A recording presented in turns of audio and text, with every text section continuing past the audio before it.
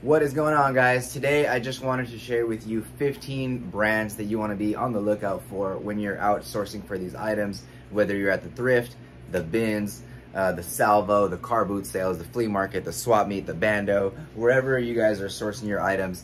These are brands that we need to be knowing, okay? Let's jump right into the video. My name is Ari. I'm on Instagram and on YouTube as Nothing New Thrifts. I run this eBay store and this channel together with my wife. This is actually a thrift haul from over 2 days. We hit 10 thrift stores. Yeah, this is all from 2 days, so pretty stoked, pretty sweet finds. We've managed to raise our ASP about $7 over the last 4 months, really just focusing on finding better items. So yeah, we just want to share some of those items we've been finding with you, okay? You're definitely going to want to stick around till the end of the video. I'm going to save my favorite find for the end. Pretty epic, should be worth a couple $100s, and it's actually one of my favorite brands. All right, right off the bat, I'm gonna give a good one away, okay? I think a lot of people probably don't know about this. Birdwell Beach Breeches. Birdwell Beach Breeches. I think I may have passed on this once or twice in my career, but the last time I found it, or one of the recent times I found it, I looked it up, and I was able to buy a pair off of somebody at the bins, sold quickly for about 50 bucks. And now I found it about 3 different times. We pulled 3 pairs at the thrift the other day, and then we paid $8 a piece. These sell over 100% sell-through rate at around $50 a pop. These corduroy ones should go for even more.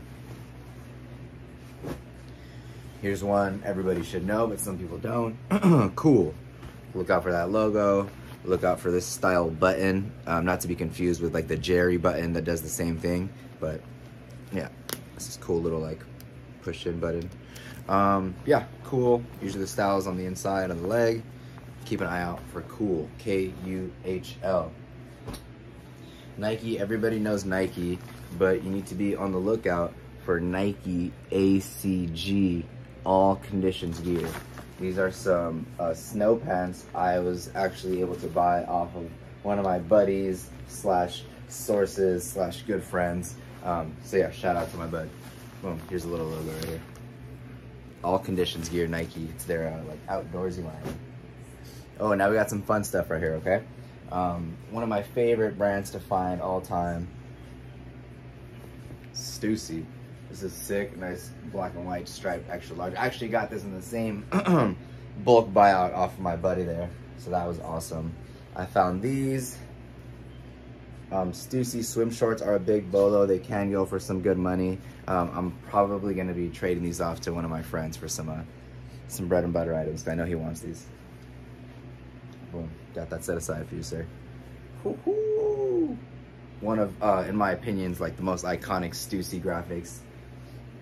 The 8 ball. Love this graphic. Love this color. Pretty rare, I think, for a Stussy item. Yeah, I think we paid $6 or $7 for this. Probably gonna list this for like 40 bucks, honestly. Maybe more. Made in Mexico. Yeah, maybe we're listing this for 50 bucks. Oh, I've been trying to find a Honolulu Marathon shirt. It's pretty sick. Nike Honolulu Marathon on like the 2000s tag, I think. It's gray tag. Made in Mexico, same thing. Yeah, oh, nice little hit on the back.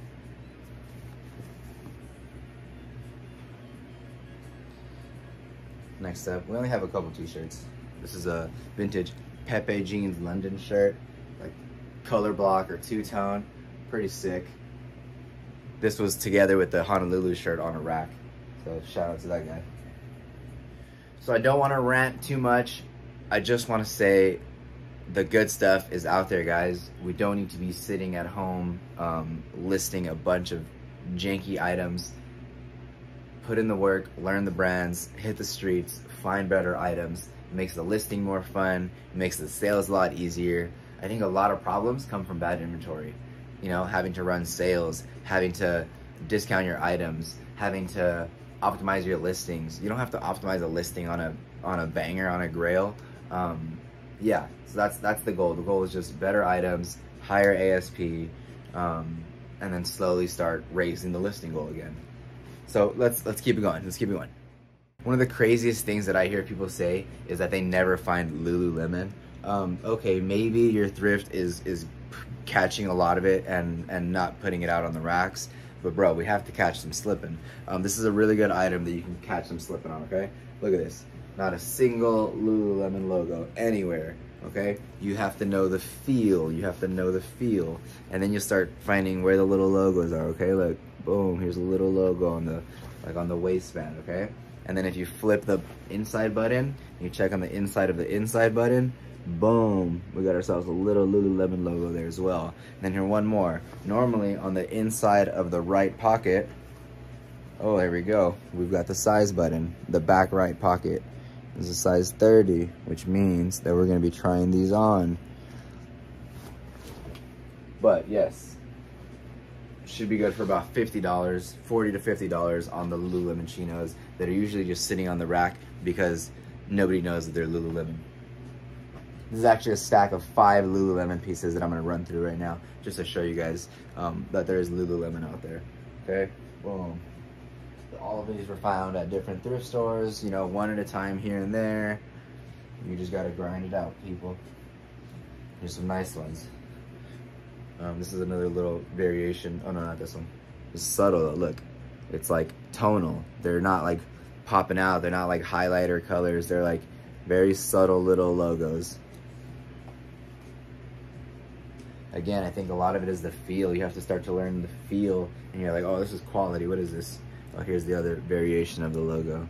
I gotta educate myself a little bit. Can you see that? It's like a little, yeah. That's why people don't find it. They can't see it. Okay, there you go. It's like a little, like a square with the Omega sign on the inside. Last but not least, boom. All right, next in, I'm gonna throw in 2 women's brands because it doesn't hurt to have some knowledge on both sides. We didn't do any women's stuff before, and I think we might have been leaving a little bit of money on the table. Now we know some women's stuff, and at least it's enough to check through the fresh racks and know like if we're missing anything there. This is a good one to look out for. Eileen Fisher, I think a lot of people know this one. They make a lot of different kinds of items. Obviously look out for the substantial pieces and like the bigger sizes. Eileen Fisher is a good one. Another good women's brand that we've only found one other time. This is our second time finding it. This is Lily Pulitzer. I think these are just some like basic little shorts. I don't know how much these are going for, but the last piece we found, I think it was a sweater, sold for $40 or $50 within like a day or two. First time finding this brand, William Murray, Bill Murray's brand. I have to double check. I believe these were going for like $50, $60. So be on the lookout. William Murray, Bill Murray. They make golf stuff. First time finding it, this pair of shorts here, but I know they make polos and shirts and stuff. So definitely a good one to be on the lookout for. Jeans were one of like the items that we never had luck with at the beginning. I think we used to find like really good jeans and we just couldn't sell them. I think my pictures kind of sucked because I used to do like hanging photography, so like it makes the jeans look a little funny. I don't know if I didn't provide the right measurements, if I wasn't describing them right, but I feel like we just couldn't sell a pair of jeans. Anyways, we sell jeans now. Okay, so I'm gonna share with you guys like 6 pairs of jeans here. Pretty solid stuff that you can pretty safely pick up. Be careful paying $10 at the thrifts or more for this stuff, but if you're at the flea or at the bins, most of this stuff should be pretty safe. Vintage 569 on this beautiful classic blue wash. Just a classic pair of vintage Levi's. These are vintage, these are 501s. These are vintage 501s. You can tell they're vintage by a couple ways. Usually they'll say like made in USA here on the back, or they won't have that like 3 tag that a lot of Levi's have. Like if you see a new pair of Levi's, they'll have this like older paper tag on the inside somewhere, kind of like a little crusty little paper tag. It says made in USA, and then they usually have the date somewhere on here, but yeah, I'm not an expert, you know. But yeah, these are vintage Levi's. There's like a nice plum color. Look out for like the weird colors. This is like a nice plum color. Should be pretty good. Our vintage Levi's we list for like $50 minimum. So yes, that's like starting price. I gotta look these up. These are vintage Guess, made in USA. I just thought they were cool because they're green. Again, an interesting colorway for a pair of vintage jeans. Oh, and this, talk about interesting. These are vintage 560 orange tab Levi's in a purple colorway. Never seen a purple pair. That's pretty sweet. Orange tag was yelling off the rack. Boom. Pretty cool little find there. This brand, I guess, can be hit or miss, but it's usually pretty good for us. G-Star Raw. Yeah, look out for jeans, look out for jackets, look out for their button-ups. It's all like pretty okay stuff. Again, be careful paying 10 or more at the thrifts, but should be okay at the fleas or the bins or anywhere like that. You paid $1 for this at the flea market. I don't know how. Carhartt, like carpenter jeans. I believe they're carpenter jeans when they have the little like hammer loop for your hammer. Yeah, paid $1 for these. Pretty wild. Found these at the bins. Oh, that was it for the jeans. I guess this could be the last pair of considered jeans. The Dickies overalls in a beautiful black fade with a beautiful fray on the bottom. I don't know if somebody threw these back at the bins. I think they did because they were sitting right on top in like the middle of the rotation. So that was a pretty sweet little find. That's it for the denim. I was trying to not make this a super long video, but man, we found so much stuff. Okay, we found so much stuff. Next item, be on the lookout for Rain Spooner. Beautiful Hawaiian shirts. You'll start to learn what they look like. Like Rain Spooners don't look like other Hawaiian shirts. They usually got this like kind of faded style to them, but the patterns are usually like beautiful and kind of like top notch. Yeah, you can kind of start to spot Rain Spooners from far away. This is a good one. Figs. Okay, I know people, I don't know about people, I know figs are like kind of meh, like the scrubs themselves, they're kind of meh. They sell for 15 to 20 bucks, you know, if you find them at the bins, they're not bad. But figs, like substantial pieces, are actually pretty solid. This is a figs vest, reversible vest.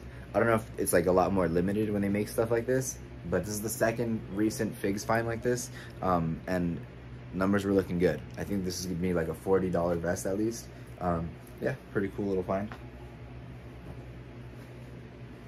Next up, we have this infamous brand that everybody loves to find or can't find. Vori. V-U-O-R-I. This is one of the logos, the little colorful one. That's the easy one to spot. This is like the basic little logo they put on shirts. Their tag is like a long, kind of like, sometimes it looks more like this, sometimes it's a little longer, kind of like Lululemon style. But yeah, these pants should be good for about 50 bucks. This shirt should be good for about 20 to 30. I got to double check on the shirt. I haven't found Vori's shirt in a little bit. We usually find the pants pretty often, and we can get about 50 bucks for them within a couple of days. We just sold a pair in like one day. Okay, almost done. 2 more items. This next one is a super Bolo banger. I believe Big Yumbo talked about this brand one time because I remember him saying something about a bunny. So when I saw this bunny, I was pretty excited. The brand is called Tracksmith, New England. Again, nothing on the shirt, pretty basic shirt. It's like a performance workout shirt. I believe it was like 200% sell-through rate at like $50 or more on this. So beautiful find, something very simple, very basic, basic looking to be on the lookout for. Do not pass on Tracksmith. Imagine finding 10 of those, that'd be amazing. All right, last find of the day. All right, now it's time for my favorite find. This thing came at the end of the day. We were basically done thrifting. We popped into a local Goodwill just because it was on our route. You know, planning on just checking fresh racks, and this came off a fresh rack. Once we saw that, we basically ran through the entire store real fast. Yeah.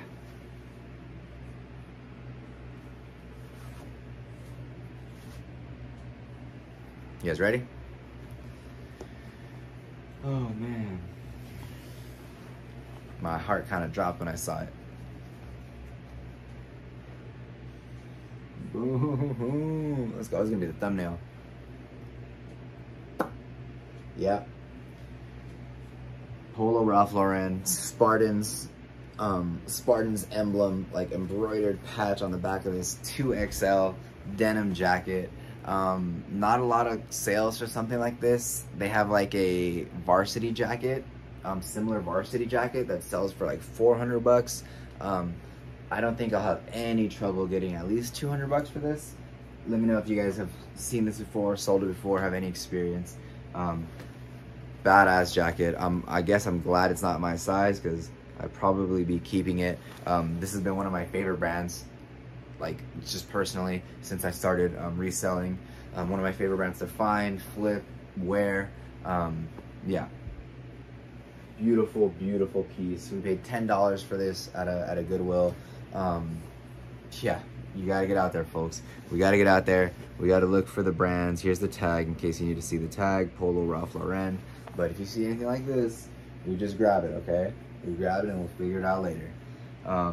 That's it for today, guys. Hope you enjoyed today's video. Hope you guys learned a new brand. If you did, drop it in the comments below. I love to hear it. Yeah, subscribe to the channel if you haven't yet. I promise I will be pushing out more content here shortly. We're trying to get the shorts going. We'll try to get some more long videos going. Let me know if there's anything you guys want to see, any questions you guys have. Again, drop them below. I appreciate you guys making it to the end of the video, and we'll catch you guys on the next one. Peace.